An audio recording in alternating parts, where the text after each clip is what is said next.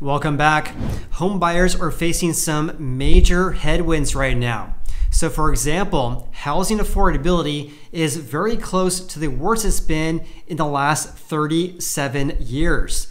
Also, many homeowners are unwilling to sell their houses and get rid of their very low rates. According to data analytics giant Black Knight, they reported that current homeowners have a fixed rate of 3.94% on average compared to the over 7% rates we're seeing today. To make matters worse, they also just announced that home prices this June hit all-time record highs in 60% of the 50 largest US metros. In today's video, I'm going to share all the details, including the cities in which home prices have increased and decreased the most as well. And with that said, I invite you guys to subscribe to this channel if you haven't done so already, because I post frequent housing market updates so you guys can be more informed. Thank you so much for doing that. And let's begin today's video here. This again is from Black Knight for their mortgage monitor, which was just announced on August 7th this year. So let's first talk about the lack of housing affordability, because it says here, affordability for new prospective home buyers remains near a 37-year low. On top of this, we're not seeing enough houses being listed for sale because, of course, a lot of people have very low rates. Again, for June, the average rate for people who are current homeowners right now, the average rate at 3.94%, which is absolutely insane. Going back to the year 2000, for example, the average rate was about 7.75%. And also going back to early 2021, the rate has been below 4%, which is contributing to the lack of new listings hitting the market. They also announced that the average monthly housing payment this July just reached an all-time record high of $2,308 per month. Additionally, it currently requires 36.4% of the median household income, or their MHI, to purchase a median price home, the second highest mark in the last 37 years. So get this, it currently requires 12.6 percentage points more of their income to purchase an average price home today compared to the average over the past 25 years. Additionally, all 100 of the largest markets in the US are less affordable than their average 1995 through 2003 average. Although this varies by the market, which I'll share with you guys here in just a little bit. So one thing I do want to mention is that when I'm talking about home prices in today's video, this is based on Black Knight's home price index, or their HPI, for the month of June. This may be a little bit confusing because I have been reporting to you guys based on Redfin's data that home prices have been decreasing for the past several weeks now, even though they're up year over year. So I want to mention this because it's going to be interesting once Black Knight reports July's numbers, which will be in about a month in early September, because based on Redfin's most recent data, they're showing a seasonal decrease in home prices. In any case, just want to mention that because I could envision some confusion regarding this new report from Black Knight here. So for the month of June, Black Knight provided the cities that are the least affordable and also the markets that are the most affordable. So the most affordable market in the US is Cleveland, Ohio. One thing I do want to mention, that this is based on the payment to income ratio. The income there is, again, the median household income for that area here. And the payment, of course, is based on the average monthly housing payment on a median price home there. So Cleveland, Ohio was the most affordable market in the US, followed by Pittsburgh, Pennsylvania, Oklahoma City, Hartford, Connecticut, St. Louis, Missouri, Cincinnati, Detroit, Indianapolis, Chicago, Illinois, and Minneapolis, Minnesota. In contrast, the least affordable markets was Los Angeles, California. That was followed by San Diego, San Jose, San Francisco, Miami, Florida, New York, Seattle, Riverside, Sacramento, and Nashville, Tennessee. The Black Knight also provided an update regarding home sales and housing inventory, or the number of houses for sale. It says closed home sales decreased modestly in June, falling to within 3% of January's lows as housing affordability and inventory challenges remain a drag on transaction volumes here. So one thing I do want to mention is that we did see a crash, and we are still seeing a crash of home sales, or the number of home sales, but not home prices. So let me share this chart with you guys. So the dark green line right here is the number of home sales seasonally adjusted here. So for the month of June, there's around 250,000 not annualized. So annualized, that'd be a run rate of around 3 million closed home sales over the next 12 months here.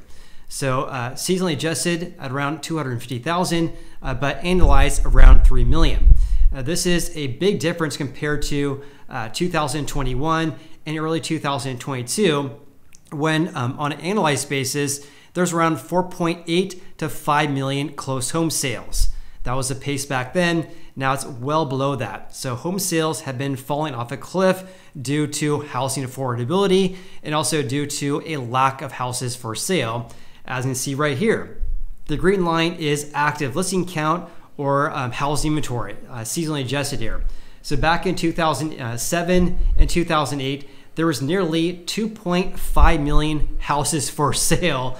Now there is about 750,000. This means we have approximately 70% fewer homes for sale compared to 2007 and 2008. Black Knight also provided the areas in which inventory is down the most compared to pre-COVID levels, and also they identified the two markets. There's only two markets that actually have more homes for sale right now compared to the average June in 2017 through 2019.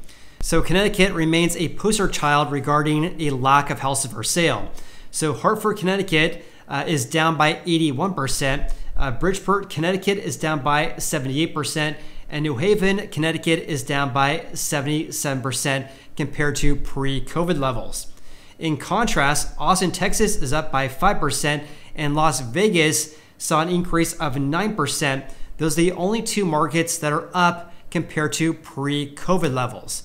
And when I mean pre-COVID levels, I mean the average June 2017 through 2019. So let's change gears slightly here and talk about more regarding home prices. So this is pretty wild here. So Black Knight is reporting here that after slowing for 14 consecutive months, the annual home price growth rate, this is the changes in home prices year over year, actually increased this June by 0.8%.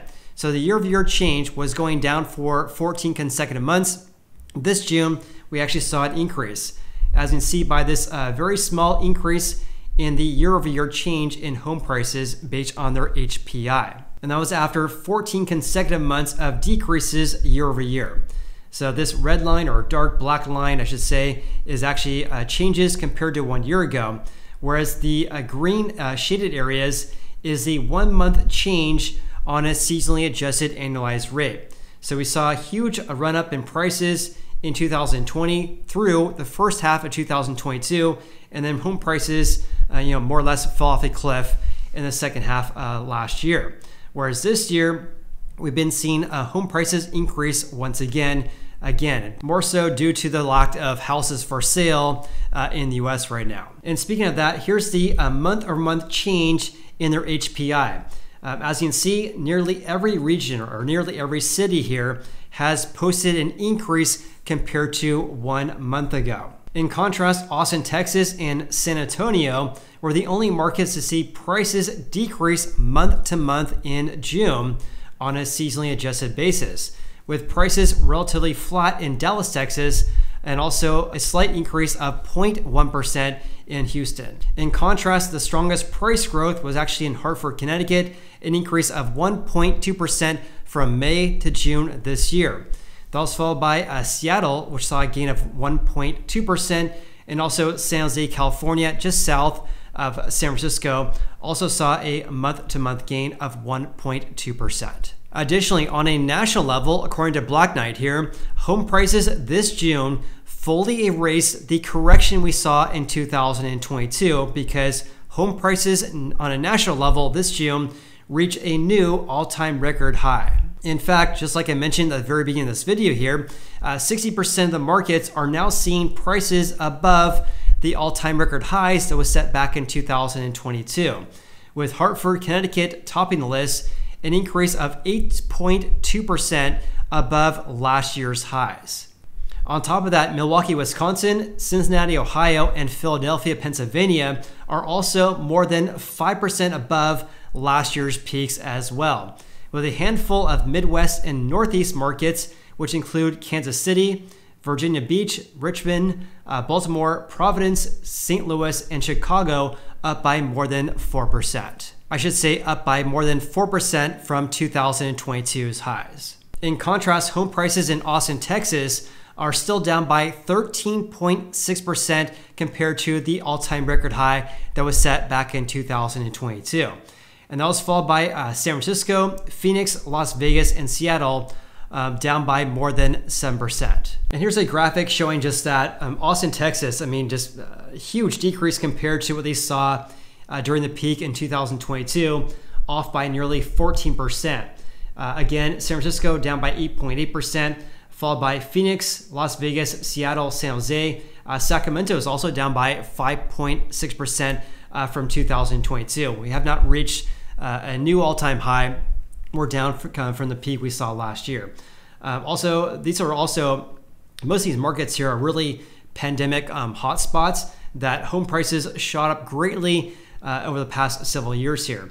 But after Salt Lake City was Denver, Nashville, Dallas, Portland, Oregon, Raleigh, North Carolina, San Antonio, Texas, Riverside, and San Diego, down by 2.2%. What's interesting to me regarding this is that most of these areas here are in the western side of the US here. So of course, I always say that every housing market's different, right? So again, on a national level, this June, according to Black Knight at least, we're at all-time record highs for home prices on a national level.